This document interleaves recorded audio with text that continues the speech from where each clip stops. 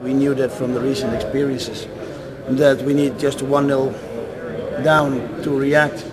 But I think also we did some little changes in our midfield, and from there on we got more control and more initiative in the game. It was not just the willpower, but it was also tactically that we changed some things, and from there on we could control and be more dominant in the rest of the game. We talked about that with practice. Then it's always difficult to get that done in the first 5 or 10 minutes, as we have shown in the past as well.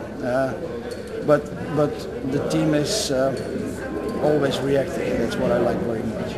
It's beautiful when we see where we were in February, where we were a little bit down the morale, and the team recovered, reacted on the challenge we made mutual, and then being then now in the final in the 30th of May is it's perfect. I think Champions League we have some time to prepare against Barcelona, which is one of the most beautiful teams to watch and to watch playing football.